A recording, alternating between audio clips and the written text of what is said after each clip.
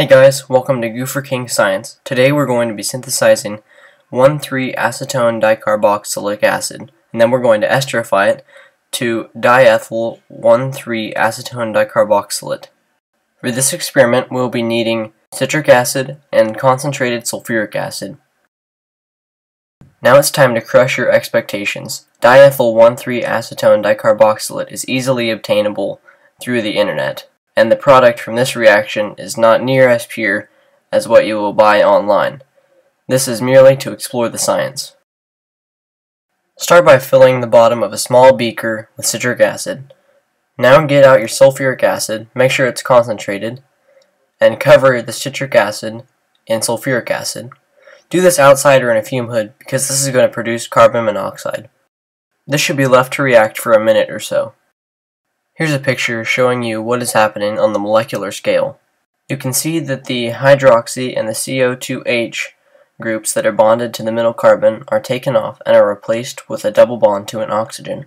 It should be noted that a better yield would be obtained if 20% oleum were used in place of sulfuric acid, and this was carried out in an ice bath. But since this is just to explore the science, we're not going to worry about all that.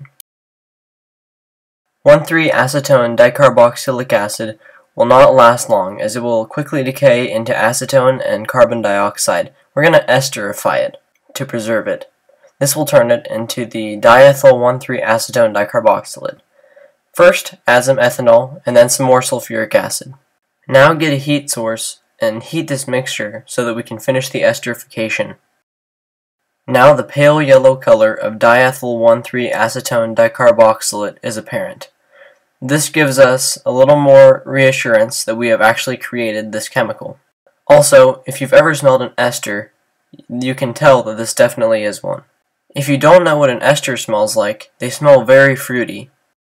Here's a picture of the esterification process. You can see that the ethanol molecules take the place of the hydrogen on the carboxylic acid groups.